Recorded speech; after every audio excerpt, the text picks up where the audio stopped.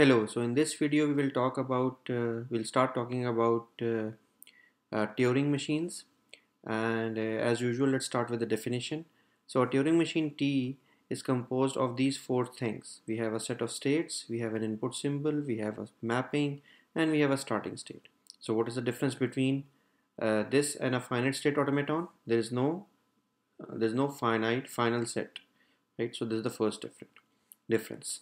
So then S is a finite set of states, I is the input alphabet, and another difference is that it also consists of a blank symbol, which is usually B.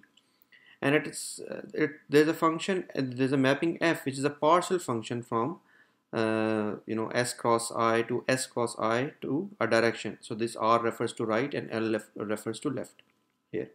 Okay, and S0 is the starting state. So what is the partial function? So if I say F A to B, so what is, if F is a partial function, what it means is that the domain of F, that is the only place where F is defined. So the domain of F is A, right? So any number, any element which is not in A, F is not defined for that. Okay, so for our purpose, we only need to know that. Okay, and for a Turing machine, we also have a tape that is infinite in both ends but has only a finite number of cells visible at one given time instant or state. Okay, so we can also say instant of time. Okay, and then content of each cell is an element of our input symbol. Okay, and this partial function defines the transition rules. Okay, so then what are the transition rules? We say that for each state input pair, so for example, we have the state S and input X. Then if we apply the mapping F on this pair, then we get a next state and we get a next, next symbol, and then we get a direction. Okay, where D is either right or left. Okay, and then this 5 tuple S, X, S dash, X dash, and D, this define the following operations through a control unit. So what do we do? When we have this kind of 5 tuple, it means that we enter into S star, then we replace the content of the current cell from X by X dash. So then, because remember, this is our starting place, so then X is replaced by X dash at the current cell, and then we move one cell to the right depending on if D is equal to is R, and we can move left if D is equal to L.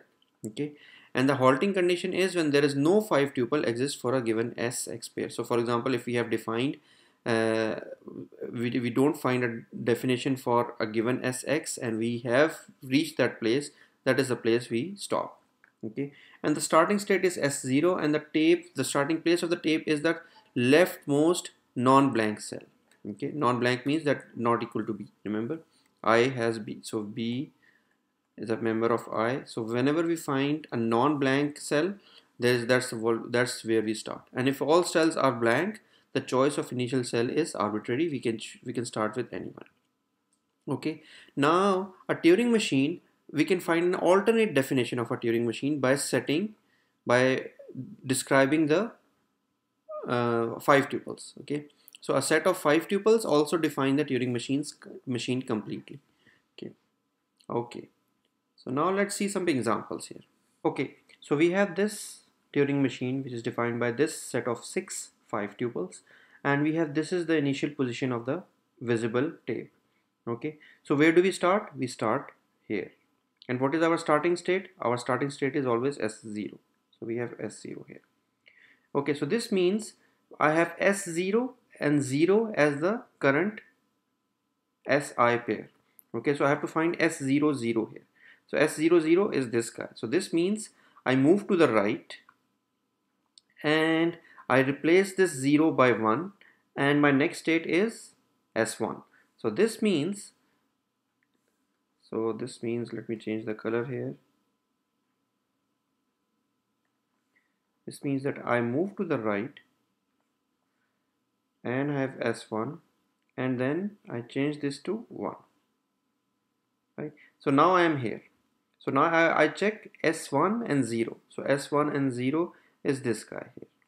So this means S1 and 0, then I move to S2, and then I have to move to left. So this means I go back here. Let me change the color again. So I move back here. So this guy again, this guy, and then S2, and then what do? I have to change this 0 to 1, this 0 to 1. Okay, now I am here, S2 and 1, but S2 and 1 is not defined here, so I stop here. So this means that this is my final situation here, 1 1 1 1 B B. So then you can just make them, look like cells.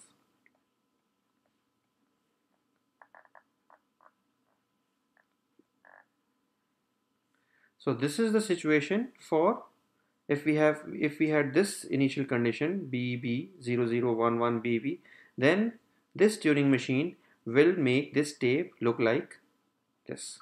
So we can also say the non-blank portion of the tape looks like 1 1 1 1. Okay, so let's see another example here.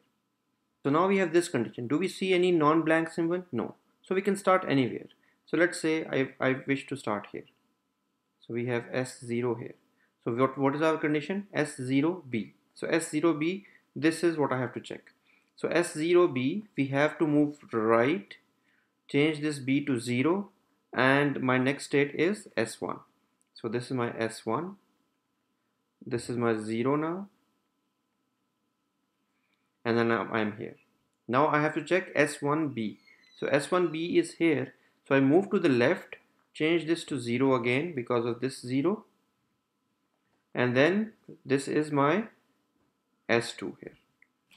Now I have S20. Do I see any S20? No, there is no S20. So this means my machine halts here.